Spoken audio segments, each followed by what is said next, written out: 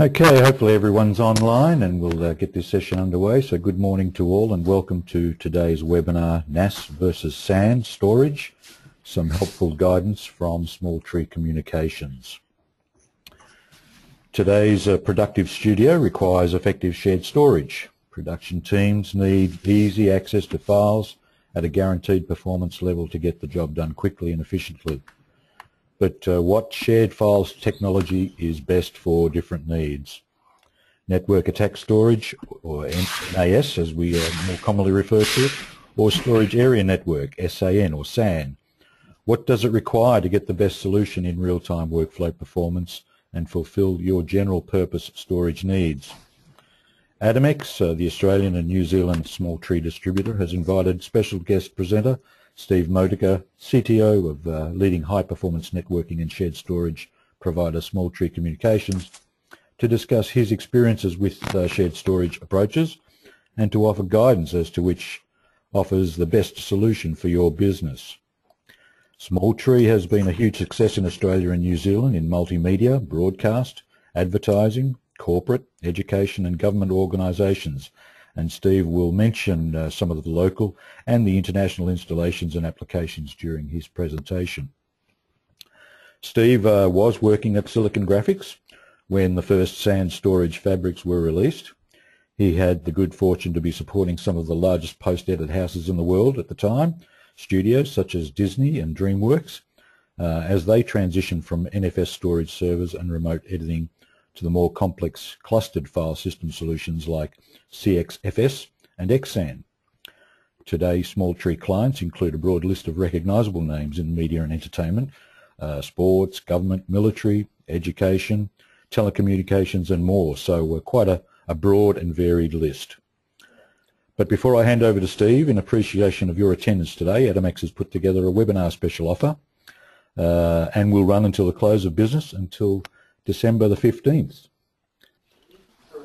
Right, here's the deal. Purchase a 16-bay Small Tree storage solution and receive a SANLink 2 10 gig base T, Thunderbolt 2 to dual 10 G base T ports at no extra cost. So use this with your Small Tree solution or with any Thunderbolt equipped Mac to enable fast 10 gig networking via your Thunderbolt connection.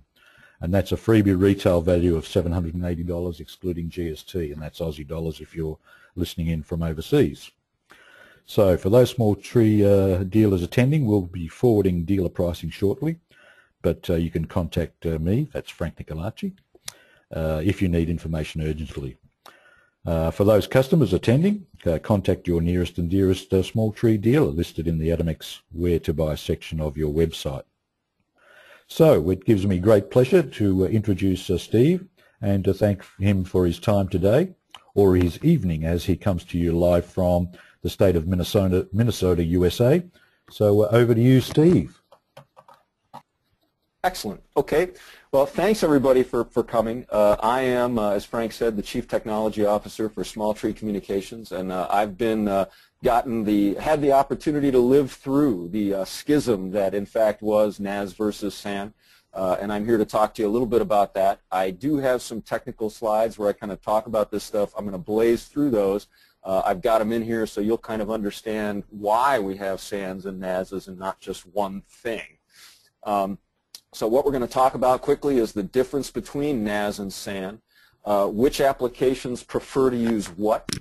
We're going to talk briefly about the Titanium Z, the storage systems that Small Tree sells, and how they take advantage of these things and offer the ability to do good NAS for your various editing applications. We talk about support in places like Australia that are far away, since Small Tree's up here in Minnesota where it's snowing and cold now. Winter has begun.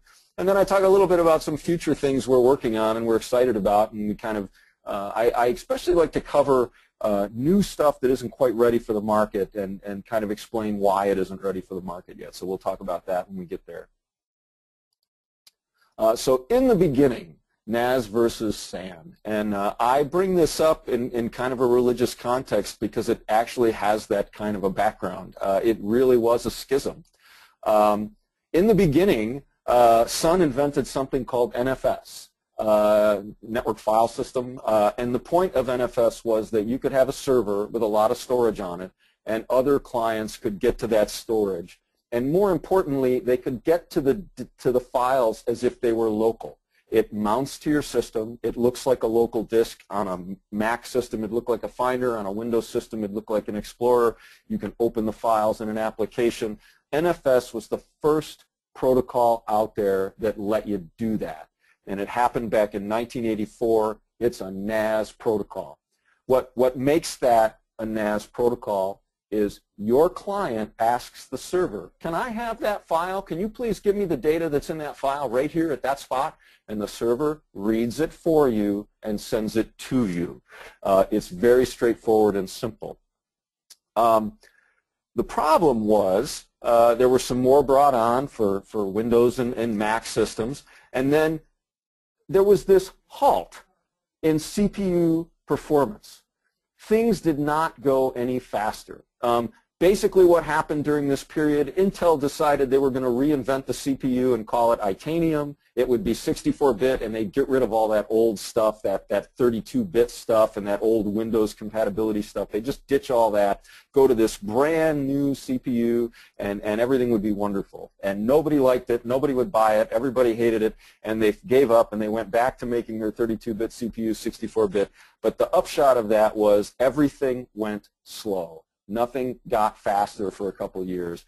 Systems could not get any larger. SGI was a great example. We were trying to build larger and larger systems that would hold more CPUs so NFS could go faster. And we couldn't make it any faster. It was as fast as we could build a system. We just couldn't get them any bigger. So what were we going to do? Well, there were all kinds of ideas out there. One idea was you could build special network cards that had CPUs built right into them, and the network card would do all the work. And then the CPUs on your system wouldn't have to. It would be easier for them, and then that would let it go faster. You could have a faster NFS server by having special hardware. Lots of companies tried to do that. We worked with a number of them. The other idea was, you know what we'll do? We'll let all the clients talk to the storage directly. Instead of going through this server that's talking to the storage, and the server just can't move any more data, we'll run wires using Fiber Channel or HIPPY or GSN was another one, and InfiniBand's another one. We'll run wires right to the storage from the clients, and then we'll just use the server as a traffic cop. Instead of moving data, the server will manage the metadata. It will be a metadata server. And the metadata is very small, and it won't be as taxing, so the server won't have to be as large. We'll make use of the client horsepower to read the disks, and the metadata server will be the traffic cop. So that was another possible solution. And the last solution was, well, since we can't build a giant monster machine, maybe we can build a cluster. So we'll have 100 small machines all somehow acting like one big machine. And then if we could get that right, we could just grow and grow and grow and grow and eventually be able to run NFS fast enough to make all this work. So out of that stuff, the one thing that really survived, that really hung in there, was the SAN. It was, in fact, number 2, right? We're going to create a storage fabric. We're going to hook all our clients to that fabric through a fiber channel switch, and then we're going to have 2 metadata servers that basically play traffic cop. They're just like the old server. They're just like the Sun used to be, except the data doesn't move through them. They tell you when you can open a file, when you can get a new file, when you can close or delete a file. They decide that, but you go do the work yourself based on what they allow. So keeping that in mind, SAN was a workaround. SAN was a workaround for servers not being fast enough. That is no longer true today, and probably has never been true for most video edit shops. Servers today are extremely fast. Even a small system, your laptop, for example, sitting on your desk, might have 16 CPU cores. The idea of building a special network card to run some of the work for your system has just completely gone out the window. You have 16 cores, and probably OS X and Windows don't use all 16 most of the time. Most of them are sitting idle most of the time. And so those cores are available to do NFS or networking or AFP or SMB or whatever protocol you wish to run. So it is true today that systems are plenty fast enough. There are plenty fast enough servers to serve lots of NFS, AFP, and SMB traffic. A SAN today is really, really overkill in terms of the complexity it forces upon you just to work around a problem that doesn't exist anymore. So what I like to tell people about NAS is only one system's reading the disk, much less chance for corruption. You can't have clients die in the middle of doing a metadata operation or go into zombie mode like they do. That doesn't happen on a NAS. There's no licensing for a NAS. You can connect to the NAS. More people can connect to the NAS. You can have as many people on the NAS as you want. You don't have to put in a fiber channel card. You don't have to have a fiber or a XSAN license or any license. You just connect and go. All systems support NAS. There is not a system made that won't talk to a Windows server. They all do out of the box. Apple, of course, has AFP. That's supported widely in the open source community with Modica. And NFS is supported by just about everything I can think of except maybe Windows Home Edition. If you get Windows Pro or Enterprise or whatever their latest thing is, NFS is built in.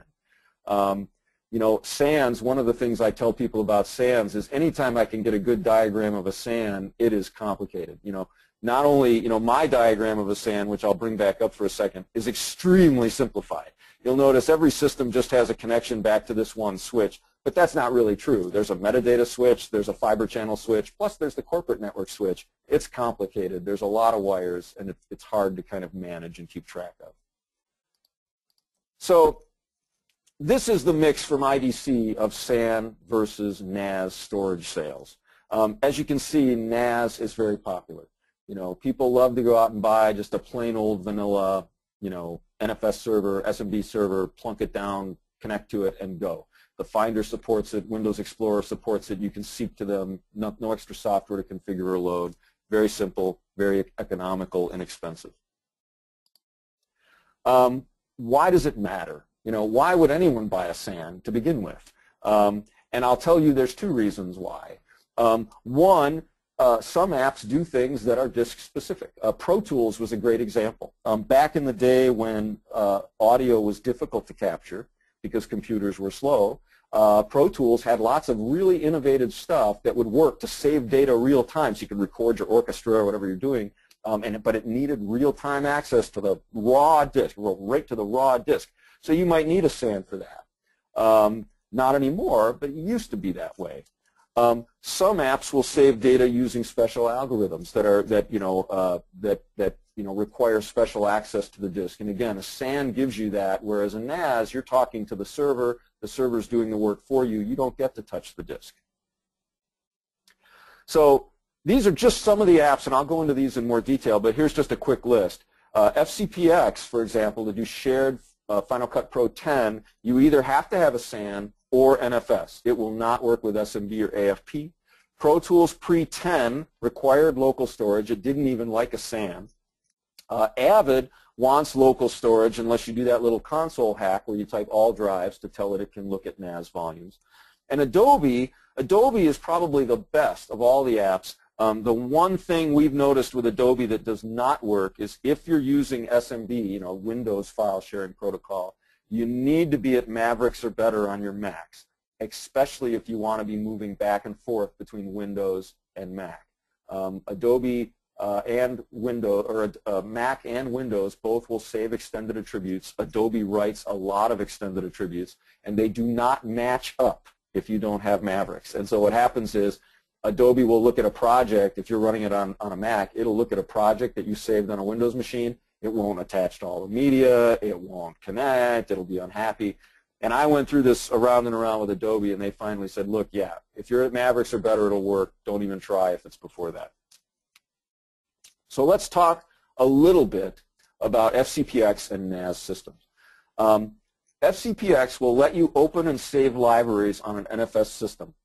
One of the greatest things about that is it will lock those libraries. And I have heard people talk about locking, file locking. Oh yeah, locking, it's good because Avid will like Adobe might lock a project so someone else doesn't open it. Well, the truth is none of the apps lock their projects. Adobe doesn't lock their projects. Final Cut 7 never locked their projects. They could. All the NAS protocols support it. SAN protocols support it. But they didn't. The app has to do it. The app has to say, OS, please lock this file so no one else opens it for me.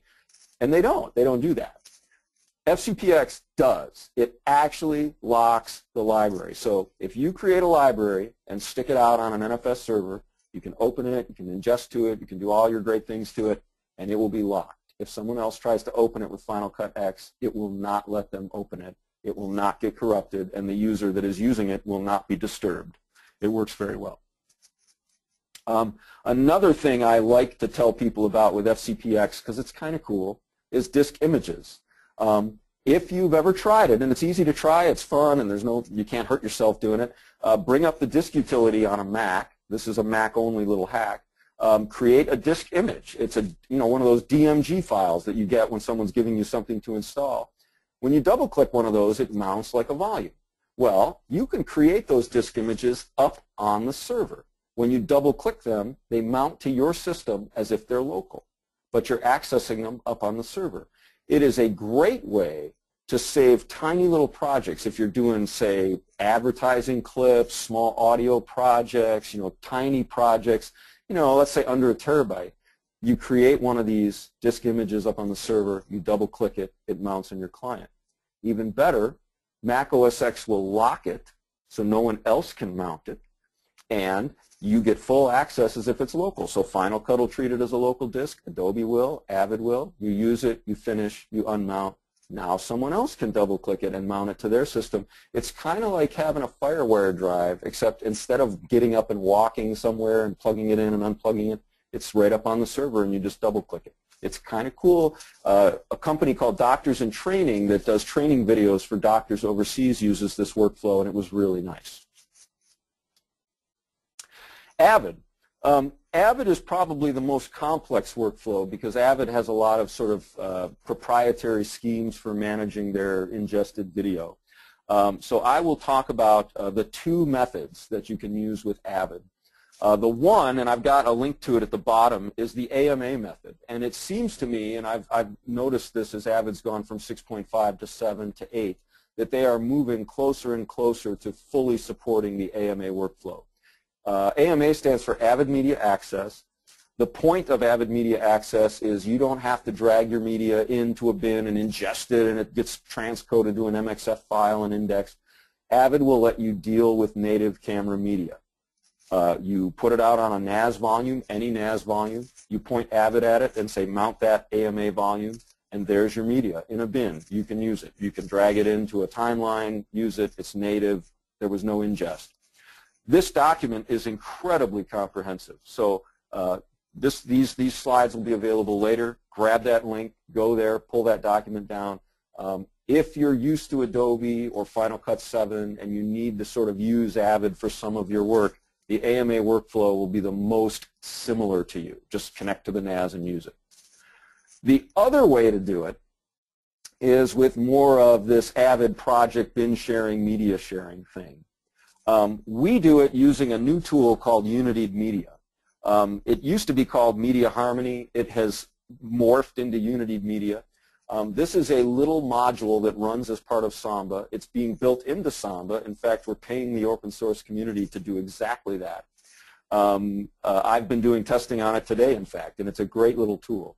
What it does is when multiple Avid clients are ingesting and transcoding into the same place, Unity Media makes sure they all have their own directory. It does not let them overlap. So each system will have its own directory. They won't step on each other. They won't cause each other to reindex, which is the common problem when using Avid with a NAS and using the normal ingest method. Unity Media basically gives each system their own directory and makes all the other systems look like third-party directories or some other system or other project's directory. The upshot of that is only your system reindexes your directory only. You can see all the directories, everyone else's directories. There's never a requirement to update or sort of refresh what's out there. You can always see the latest thing that they've indexed. And it's really slick. And the neat thing about Unity Media is it actually came out of a long conversation thread between the Media Harmony people and the FreeBSD people to come up with a great solution for Avid. And they basically explained to each other how these things work. They came up with a great, robust solution, and that's what Unity Media is. The other thing we tell people with Avid is that Avid will save projects to NFS mounts. So if you use NFS for your project share, Avid will let you save projects to that NFS mount. And just like you normally would between Avid systems, you can go to File, Open Bins, browse other people's bins, open them, add them to your project, and that all works pretty seamlessly. The only thing we don't have is bin locking. So you can open other people's bins, you can write into other people's bins. The only thing you can't do is delete them because Avid's smart enough to know they're not yours. But you can write into them. Whereas if we had true Avid bin locking, you could lock them so they'd be read-only. So that's, if you're a larger Avid shop that's used to bin locking, that might not work for you. But for us, for the odd customer that has 2 or 3 Avid seats in their shop, that it works pretty well. I included that here, Avid project sharing. Like I said, we don't have bin locking. Adobe, best over SMB. I think I mentioned this. Use Mavericks or Yosemite, especially in hybrid environments, so you can move back and forth between Windows and Mac. I really can't say enough good things about Adobe. I realize that they've taken a lot of heat because of the CC release and people not liking the subscription model. But I must say, they have a group dedicated to third-party integration. And when we have a problem with an Adobe customer, they jump on it. They'll even call my customer. If something is behaving weirdly with a NAS, they get on it. They've fixed very serious bugs with even Apple's operating system by working around it. Adobe is by far the most communicative and active of all the vendors in terms of making sure their app works with everybody. I think I talked about disk images. I jumped ahead of myself there. Great to use. We like it a lot. So some success stories, and these are all things that these are all systems that we've had out there recently that we're very proud of. Probably the top one, which I'm not a Brazilian politics guy, but Dilma Rousseff, her re-election campaign was running Adobe Premiere and had 3 Titanium Z16s running 724. They had 17 edit systems. They filled all 3 systems up. Each system was 48 terabytes. They filled them up with election stuff, video. That was incredible. Not only because it was such a big deal, but they worked 724. They were always busy. So it was quite a challenge to make sure they were up to speed and working, and especially since their wiring was questionable. They had a lot of problems with the contractor that installed their wiring. We were able to catch all that looking at our card stats, knowing that they had links that were questionable. They got it all fixed. They got their re-election campaign done successfully. New McPherson down in Melbourne, video editing shop, does high-end work, uses all 3 applications, uses a TZ8. You can follow up with Adimex, I think, to find out more about these guys, but we're very proud of them, and we actually have a write-up. I think they've got a write-up on their website about all the stuff New McPherson is doing. JCPenney is one of our big customers here in the States, catalog vendor, tens of thousands of images. They usually use Adobe Photoshop. They're using our product. I'll point out when we get to the Titanium Z stuff, they actually made a mistake with their backups, overwrote a ton of their data, called us in a panic, and we got their data back within 15-20 minutes just by going into their snapshots. So it was great stuff. Graveyard Cars, I think that's a show in the U.S. I don't think it's gone anywhere else, but these guys do one of those reality shows where they take junk cars and fix them up. They're using a TZ16 and Adobe Premiere. Look them up. They're always saying nice things about us. They're very happy with their storage. And I mentioned Doctors in Training. And I've got to say, they were the very first customer that jumped in with both feet to do Final Cut Pro 10. It's a huge workflow. They do a lot of videos for doctors, very busy all the time. And they've actually stuck with FCP X since the beginning. They jumped on it right away and worked with it all through. So Titanium Z servers. So Small Tree's way of doing business, and I talk about this later, is to bring together best-of-breed stuff, open source stuff, non-proprietary stuff, to build you the best system that you could get off the shelf. So, for example, it's LSI RAID cards. We use FreeBSD as an operating system.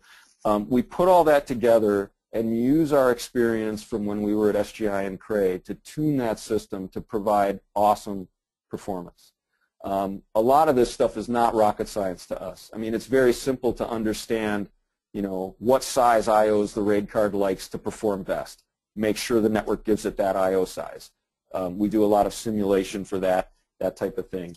That makes our system affordable. It makes it price performant. It makes it simple since there's nothing proprietary. I can even point out, if Small Tree went away, our ZFS systems that are on here would be recognized by Sun. They would be recognized by any FreeBSD system. They would be recognized by Linux. Any system that runs ZFS, our data would be recognized by them. So it's a safe thing. We don't do anything that you need to get from Small Tree or it won't work, right? We have a web interface that we put on the Titanium Z.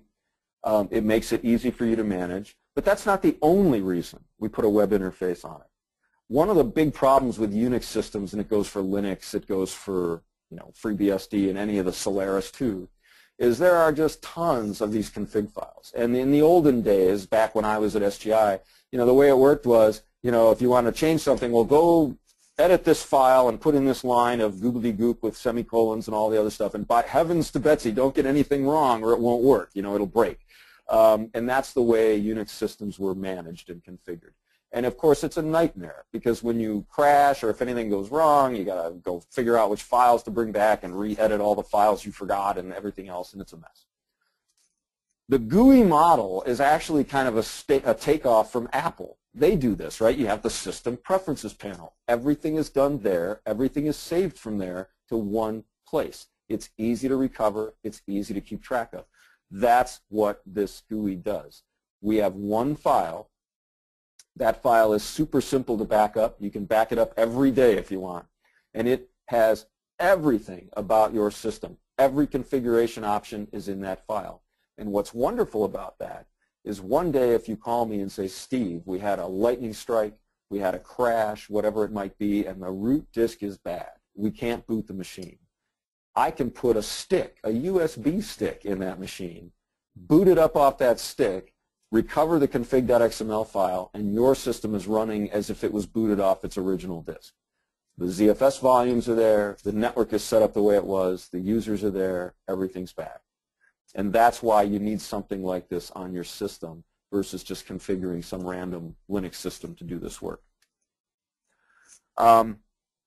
We make heavy use of something called ZFS.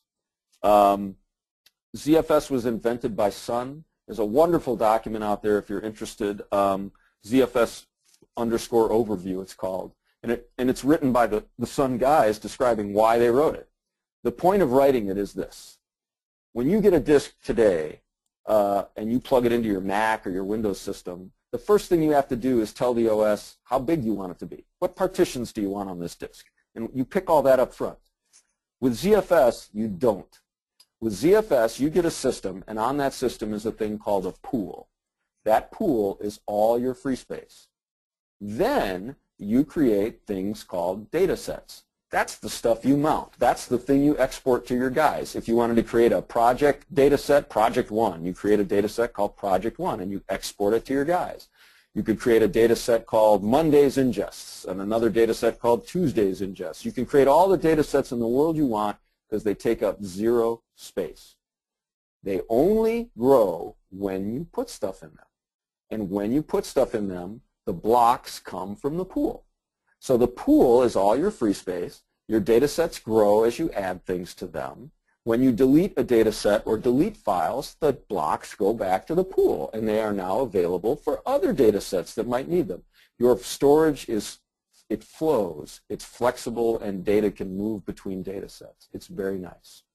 One of the wonderful things about ZFS is that it can grow on the fly. You could call me after, say, having your Titanium Z for 3 months and say, Steve, we've filled up our Titanium Z. what do? The pool is almost empty.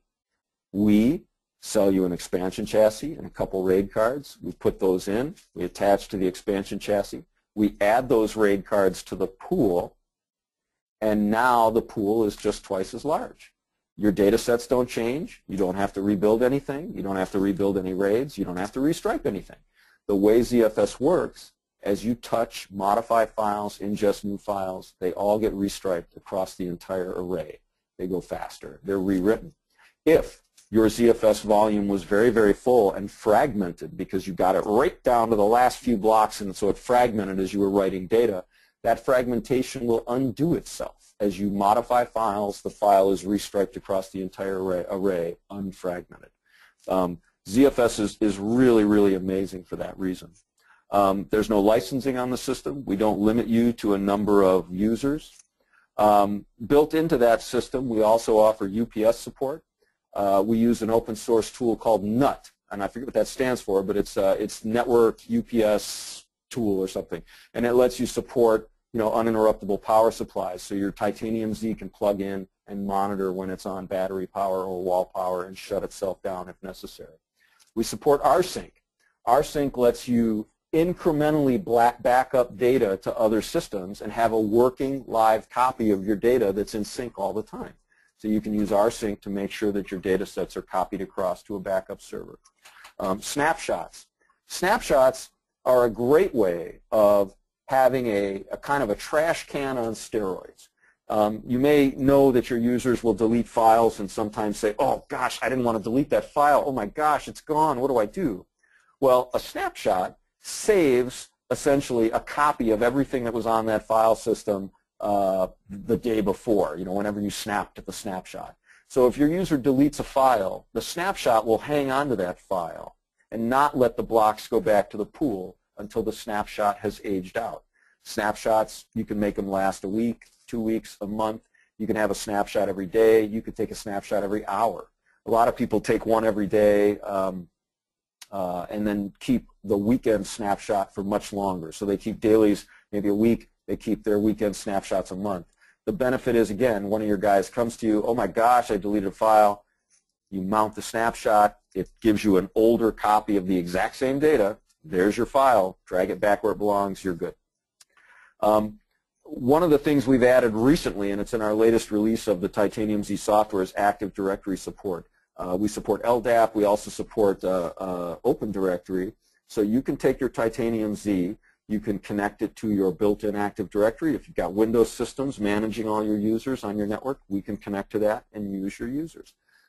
We also will act as a domain controller. If you want the Titanium Z to store your usernames so that it can hand them out to other people, the Titanium Z can do that. Data integrity. The way we do the ZFS volumes on a Titanium are through LSI RAID controllers. We use LSI's PCI 3 RAID controllers, the latest 6 gigabit controllers. We stripe with ZFS across multiple controllers. Each controller is like its own disk, like its own device. The LSI RAID controllers do what are called patrol reads. So whenever your system is idle, those RAID cards go out and start reading the RAID to make sure the data is consistent with parity, and it fixes anything that may have gone through bit rot. So you'll read a lot about bit rot. If data sits out on your disk for a long time, and they say it rots. Well, LSI RAID controllers don't let that happen, and they will go out and make sure your data is consistent. We support, like I said, snapshots, redundant power supplies in all Titanium Zs, so if you lose a power supply, it keeps running. Very nice system when it comes to data integrity. So modern day support. How do we support you when you're in Australia and we're here? Well, we do it very much like we're doing this. TeamViewer is our favorite tool. Works around the world. We've used it in Indonesia, India, Denmark, Australia, obviously England all the time. Obviously many of our customers in the United States, obviously Brazil when we were helping Dilma Rousseff's campaign. And the way TeamViewer works, you take a Mac or a Windows machine, you load TeamViewer on it, you run it, we're able to grab and control your screen. It only works when you have it running, so you're not at any security risk. You basically call us and say, I need some help. You bring up TeamViewer, we connect, we make the fixes, we go away. Obviously, Adimex could do that, or your local reseller could do that as well. So you'd have someone in your time zone. It works very well. We build a number of tools right into the titanium, so we can do a lot of the debugging we need to do. If there's any question of performance, all that stuff's built into the titanium so we can work on it. So I've gone through all the titanium stuff, the NAS versus SAN stuff. Before I move on to some future technology stuff, does anybody have any questions? All right. I'm going to go on and talk about some of these future technologies. And I decided to talk about 40 gig because we're working on that right now. And I have these wonderful conversations about 40 gig because it's been around for a long time. I think 2 NABs ago, I had Mellanox coming to me wanting to sell me 40 gig cards and switches, and drivers existed for their chip and everything. You could buy 40 gigabit cards and switches. And my engineer who's working on 40 gig asked me today, is there really a place for 40 gig? What do you think's going to happen with this? And so 40 gig is done. It's out there. It's coming. Intel's got chips out there now, and there will be more 40 gig adapters very soon. It's interestingly, it can run as 40 gigabit Ethernet, but it can also run as 4 10 gigabit ports. It can do either one. Which is very interesting for us as a driver writing company because we have to write the drivers to let it do that. So that's hard. That's actually a lot of work for us. Right now it's optical only. There's no copper variant of 40 gigabit. It uses what's called a QSFP plus connector, which is kind of like those optical modules, but it's big and fat. It's much fatter than an SFP. And the thing that I tell people, and this is why we don't have it today and why it's important, is 40 gig is too fast for spinning disks. Many, many years ago, I got to meet with Larry Butcher, he invented SCSI, and so he's a celebrity in our world. Maybe you don't know who he is, but he ran a company called Alacritech, and we were talking about buying cards from them. And one of the things he drilled into my head was, nobody wants to put a fast network card on a machine unless there's some storage on one side or the other you're trying to get to. You need fast storage, or there's no reason to have a fast network card, right? There has to be some resource that network card's delivering. And to put it in perspective, if I built the very largest spinning disk titanium Z I could, 48 disks going as fast as they could, spinning disks, it would saturate one 40 gig port. And I don't know any customer that's going to want to buy a special card and a special switch just to have a 40 gig port when they could do the same thing with 4 10 gig ports. It just doesn't make sense. So it's not something that I think people are going to want to deploy now, but I know they're going to want to deploy it next year, and here's why. PCIe 3 is out already, and it is a requirement to go 40 gig. You're going to need PCIe 3 to really nail that. Thunderbolt 3 should, and I think it is going to be PCI 3, and that will be required. Right now, Thunderbolt 2 that's on most of our Macs and even on the Windows machines that it's on only goes about 2 gigabits, or 20 gigabits, I'm sorry. So you're just not going to get anywhere near 40 gigabit Ethernet speed out of a Thunderbolt 2 port. You need Thunderbolt 3. So that's nothing's going anywhere until that exists. SSDs. You're really going to need these newfangled SSDs that are coming. SanDisk has a 4 terabyte SSD that's coming. It will be about $4,000, so about $1,000 a terabyte, which is very economical for an SSD. And they go 400 megabytes a second. Now, to put that in perspective, if I had a Titanium Z built with those going 400 megabytes a second, now we're talking. I could easily drive 4 40 gig ports with those disks, and that would make sense to a customer. That would actually work. I don't know who's going to need those speeds, but the I/O would make sense. The system would balance out, and the storage and the network would match performance-wise. The other thing that I really need, because I don't think RAID cards are up to the task anymore, I really need SAS controllers that can hold or talk to 48 400 megabyte a second SSDs, and those SAS controllers are still coming. They don't exist yet. To put some of this in perspective as an I/O guy, here's what I sit sort of twiddling my thumbs over. A motherboard that I sell today could theoretically move 60 gigabytes of data a second. The motherboards I sell today could move 60 gigabytes of data a second, no problem. The problem I have is that there's 7 slots on that motherboard, and there are no cards that will max out one of those slots. The RAID cards are only about half that. Most of the network cards are only half that. So when I put a RAID card in a slot, I'm giving up all this data that I could be moving. They're just not fast enough. And so in our next generation system next year, we're really aiming to attack that. We really want to have a system where we can max out that motherboard and really see that, you know, if not 60 gigabytes a second, why not 30? You know, I'm aiming for that. I want to see that happen. I always tell people, you know, in the NAS versus SAN debate, Ethernet never wins. You know, there's Ethernet, there's Ethernet, and everything that isn't Ethernet is Ethernet. And there's been a lot of them. Fiber channels won, but you know, I've lived through FIDI and oh goodness, what did IBM call it? I can't remember, SNA networks. There were so many different networks out there, and they all eventually died, you know, and gave way to Ethernet. I like simple NAS servers. One of the reasons is they scale so well. You know, if you buy a NAS server and it's not fast enough to handle all your data, buy another one. Put it on the network. Now you've got 2 NAS servers on the network. Everybody mounts, and there's now 2 volumes mounted on the desktop. You need another one, mount 3. You have 3 times the space, 3 times the CPU power, 3 times the network performance. You can scale a NAS that way. You know, you try to do that with a SAN. You know, once you've maxed out your metadata server, it's maxed out. You know, that's what happens with a SAN.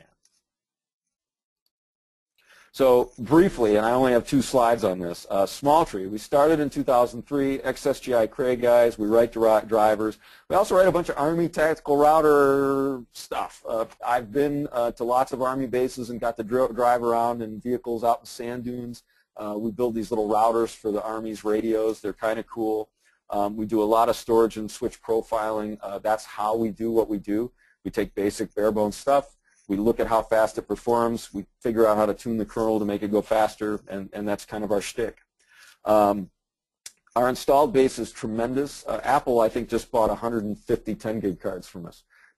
We've got cards and storage and switches all over the place. I think you know, Caterpillar and Chevron are out there. A lot of churches, for whatever reason, like to use our storage for video editing. Brain Farm did The Art of Flight. We were credited on that movie. They use our storage. The military radios, that's my hand there, driving around in White Sands, testing to see how our little router was doing, connecting different radio networks together. That was awesome. That was some amazing work to be able to do. All these big numbers you see here are chipsets we've written device drivers for. And we're doing more right now. I think the 40 gig chip is the XL710. So we've done, you know, numerous device drivers, and that's really kind of our shtick. That's what we're good at. We wrote an FCOE driver, fiber channel over Ethernet, which hopes to one day displace fiber channel. So you'll run fiber channel just over your Ethernet. We did InfiniBand drivers early on. That was another big thing we did. And this is our value proposition. This is essentially what we do for you. When you buy a server from us, we've done a whole bunch of performance analysis on all the cards and things that we use. We've tuned that system to perform well with the video editing loads that you're going to throw at it. We've done this for customers doing different things as well. We have one customer that runs 30 virtual machines off our storage, and that required quite a different set of tuning. And we had to get into there and figure out what he was doing and how to make it go fast, and that's what we did. So that brings me to the end of my presentation. My contact info is right there. Email is always a great way to reach me. If you drop me an email, chances are I'll probably answer you myself, and I'm always welcome to take questions. So if there are any questions, Mark? Unmuted. There have been a couple of questions typed in, Steve. Okay. And if it's okay with you, I'll just read a couple out and let you answer them. Sure. One was a question about yearly support costs, and I know you can't speak to local Australia and New Zealand pricing and things, but maybe you can outline how that works in the US, and we can get back to them about local stuff on top of that. Yeah, in the U.S., it depends on, so the way we do it is if you're buying, you know, a big setup from us, like we throw in 1 year of support for free, so you get 1 year of support, and much of the hardware these days is warranted by the manufacturer for 3 years or 5 years, you know, the drives are, and so on and so forth. And we've actually learned our lesson. We've grown to really appreciate our supply chain because, you know, if you buy, let me just point out, if you buy a Hitachi drive through Hitachi's channels, it has a 3 or a 5 year warranty. If you buy it through off channels, it doesn't have any warranty. So you have to be careful. You can always find stuff cheap on eBay or Amazon or wherever, Newegg, but you buy through supply chains, and we're very careful about that. So we offer 1 year of software support and hardware warranty built in. We always pass on the manufacturer's warranties too, of course. And then beyond that, we usually charge some percentage of the total sale, and I don't remember if it's 10 or 15% for a year of unlimited software support and, you know, sort of team view and phone calls and emails and all that good stuff, upgrades. And then there's some discount if you buy additional years. So if you buy, you know, 2 years at the same time, it's not the same price for that second year and the third year and so on. And then I don't know, you know, local sites, for example, in Australia may charge slightly differently to support their on-site presence and other things like stocking local spares that they do. Thanks, Dave. Second question. This is a technical one. When using SMB on OS X, do you need to use Thursby Systems, Dave, to get suitable performance over gigabit Ethernet? No, no. In fact, let me rephrase that. I'm going to use the stock engineering answer. It depends, and it depends on what OS you're running on a Mac. So if you're running 10.6, 10.7, 10.8, yeah, Dave is good, and I would consider Dave. If you're running Mavericks or Yosemite, no, you're going to get great performance, and Yosemite is amazing. You're going to get amazing performance out of Yosemite. And I didn't mention this, Yosemite supports SMB3. We support SMB3. Windows 8, Windows 2008 Server, and Windows 2012 Server support SMB3. Previous versions of Mac and Windows supported SMB2. That was the protocol. SMB3 is much more efficient, much faster. It supports server-side copies, which is, let's say one of your users wants to drag a file from one data set to another. SMB3 is smart enough to go, oh, that all lives here. That's all on me. I don't have to send you any of that data. I'm just going to copy this file from here to there. I'm not even going to send it to you. And that's amazing because the previous version of SMB was dumb, and it would say, oh, you want to read this file, and then you want to write it over here. Sure, here, I'm going to give you the file, and then your system's going to write it back over to this other directory, which is obviously a waste. SMB3 will soon support multi-channel, which is more than one network port connected to the same server from the same client. So if you're running Mavericks and Yosemite, no, you don't need Dave. Just use Samba on Mac, and it's great. And I guess that sort of goes to answering the second part of the question is, why did you suggest SMB was better than AFP on a Mac for Premiere Pro? Yeah, so, well, first of all, if you're going to be doing, you know, a hybrid or heterogeneous, you know, workflow where you've got Windows machines and Macs, SMB is the only way to go, right, because your Windows machines can mount it. And you don't, in general, when you're sharing files between the two platforms, you want the extended attributes. The extended attributes, just to put some background around that, is how Mac saves all that fancy icon stuff, right? Both systems, Windows and Mac, save all this extra stuff around the file. I miss the good old days. The good old days, let me tell you the good old days. The good old days, a file was a byte stream, all right? To me, a file is nothing but this thing. It's just a big, long list of bytes. Starts at byte 1, goes all the way out to byte whatever, and that's it. That's a file. And if you got that stuff, you got the whole file. There's nothing else. And the only weird stuff around that was like Windows looked at the extension, right? So if you had .exe, it was executable. If you had .com, it was something, a batch file was a .bat, and so on. So there was that. But otherwise, a file was a file. And then all these operating systems got into this thing called extended attributes. And you know, I wouldn't mind so much if it was just a bunch of bits and it said, well, this file is hidden and this file is, show this file as red, like highlight this file red, highlight this file blue, highlight this file green, or whatever it is. Make this file this icon. But all of a sudden, these vendors started just putting all kinds of stuff in there. You know, they'd save data about the file. Like data that should be in the file is now in these extended attributes.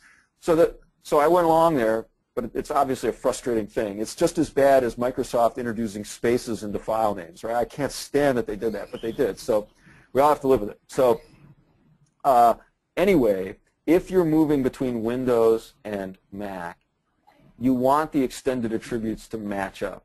And AFP does them one way and SMB does them another way. You don't want to mix and match. You want them all to be the same. So what I say now, since Apple has finally gotten their SMB support together, you want to use, if you're using Mavericks, you want to use SMB. You want to use Yosemite if you can, and the extended attributes will be saved correctly, and Windows machines will be able to read them correctly, and it all works very well. Thanks, Dave. The next question is, will SmallTree have a way to bandwidth limit a 40 gig E connection? We actually do now, and so to talk about the Titanium Z, it's FreeBSD 10. There's a full-blown install of FreeBSD 10 on the system. It's on there. You could, and I've done this with customers, you could run a port snap, download the entire framework for all the FreeBSD ports and say, I want to install this FreeBSD whatever app, and you could do it. Boom, it's going to install, and it'll be there. You can do that. It just won't be integrated into the GUI. So I don't have a way for you to go point and click and say, I want to limit this port to this bandwidth. It's not there. You would have to go in and do it the old-fashioned way and edit some file. And so the thing that FreeBSD uses today is called PF, and I forget what that stands for, but it is a firewall app, and PF allows you to rate limit any port you want to whatever you want, and you can rate limit in a whole bunch of ways. Like you can rate limit by protocol or by IP address or by port or whatever you want. You can limit. So we have PF now. It's easy to install. It's easy for us to set up. It's just not integrated into the GUI. On the plus side, the PF does have a GUI, and the GUI that PF has is based on the config.xml file we use. So the integration work should not be that hard, and it just hasn't been high on our list. Lately, we've been worried about things like SMB3 support, Active Directory support, kind of real, everybody wants this, right? So we need to get this done, versus the, kind of, lower percentage stuff, like somebody wants to rate limit a 40 gig port. I have a feeling like if you had a 40 gig port, you wouldn't be feeding it directly to one guy. You'd be feeding it into a switch and aggregating out to a bunch of gigabit and 10 gigabit ports instead.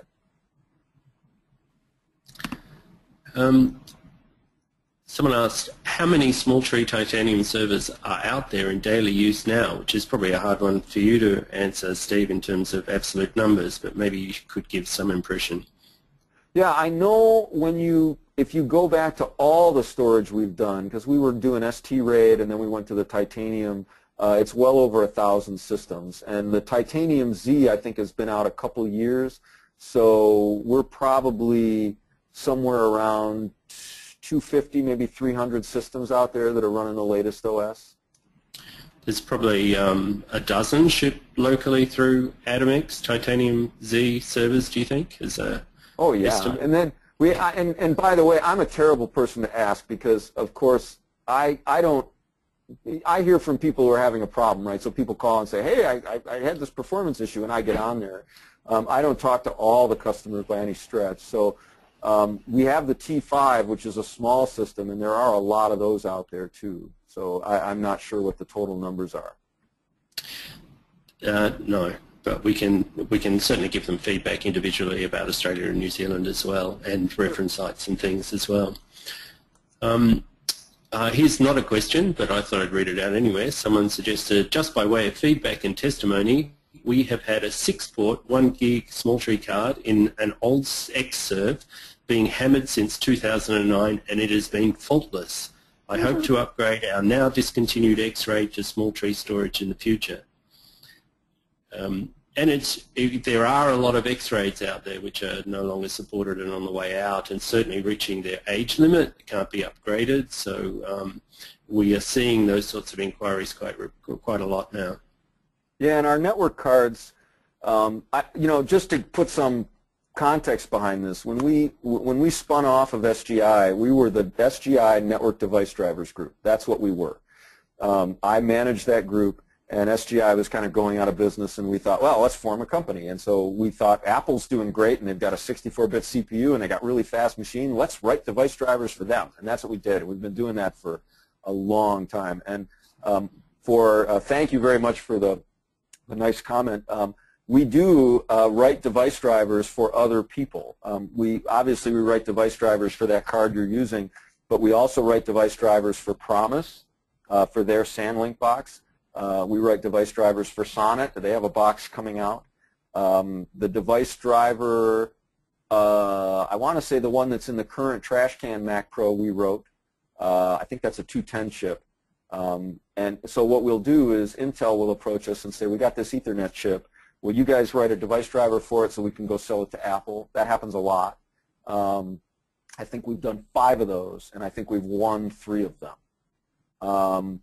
So we know our way around a device driver. The storage stuff is interesting because the only reason we got into storage was because so many people would buy our cards and put it in an Xserve or put it in a Mac Pro or whatever, and then they buy the cheapest storage they could find from wherever, like just the cheapest desktop disks in like a Rocket RAID card, and they'd put it all together, and then they'd feed it out through our network card, and they'd call us and say, your network card's too slow because I'm dropping frames. And we finally got defensive, and we got on these systems and started running dtrace, which is an awesome tool, and it would let us measure the actual latency to these disks. And we started seeing, like, well, this RAID card's terrible. Look at what it's doing, and look at how slow it is on some requests. And that's when we got into storage. And this was all stuff I used to do before I got into device drivers. It was all DreamWorks and Disney and storage support. And so amazingly enough, the two kind of melded together in the current small tree, and that's where we are today. We have a question about database for media management. What database for media management do you recommend? Let's see. Lately we've been using Axle. A lot of people seem to like Axle, and we've known, Sam Bogoch. Sam Bogoch is the CEO of Axle. I've known him a long time. They were actually down in our booth 2 NABs ago, demonstrating Axle there. Axle's a great tool. It does media management. It generates proxies on the fly. Your Finder will show these files. You can quickly see what they are by looking at the proxies, and it just kind of deals with it all. CatDV works. We've had lots of customers use CatDV. There's Cantamo, and which we've had success with locally, and a number of others. A lot of it's application specific. You need to look at the applications, the type of media files, the type of workflow, the type of work groups, and then work with your reseller to configure the most appropriate solution for those. There's a number of them out there, but there's no reason why a small tree storage solution, shared storage solution, can't work with the one that's most appropriate.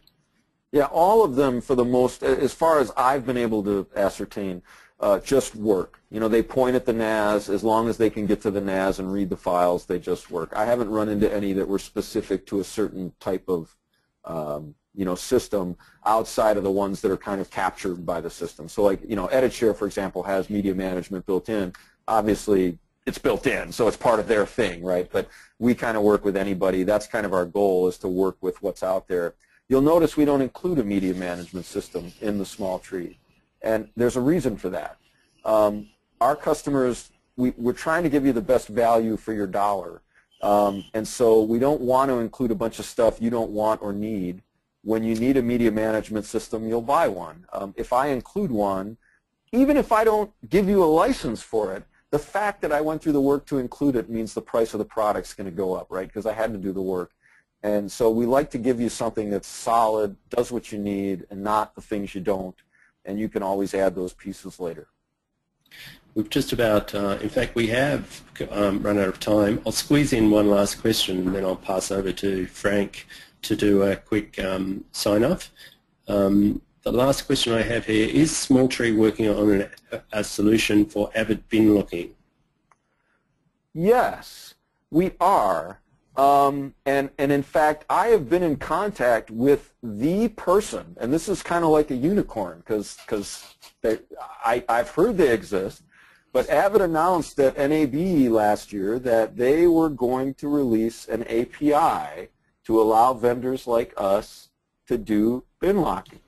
And I went to IBC specifically to meet that guy. I went to Europe to meet that guy, and I found him. And I've exchanged a number of messages with him, and he tells me they're working on it and will be the first to know. And I told him that I would like to be the first vendor outside Avid to honest and for true support bin locking. I want to be the first one that actually implements your API. I'm not cheating, I'm not hacking, I'm not doing anything weird behind-the-scenes stuff. I want to be the first one, and so they tell me maybe I will be. If there are any more questions after the session closes, of course, you can send those questions directly to inquiries@adimex.com.au, or of course you can shoot those off to Steve if you got his details from before. So in closing, thank you again, Steve. That was a great session, and remember this session was recorded, so we'll make it available for replay, and you'll get notification of that for all registered attendees. And again, you know, keep those questions coming, because I think that's great that you know, we've got the resource there, and we certainly want all those issues answered. And thank you to our attendees, of course, for taking the time to join us today. We hope this session provided some useful takeaways and helpful guidance, as the title of today's webinar suggests. Also, our little promotional offer, and don't forget that for all registered participants, if you purchase a 16-bay shared storage system, we're throwing in a SAN link, and that's $780 retail value at no additional cost. So for more information on Smalltree solutions, contact your nearest Adimex dealer of Smalltree products, details of which can be found on the Adimex website, adimex.com.au, and go to the where to buy section there, or just Google Smalltree Communications.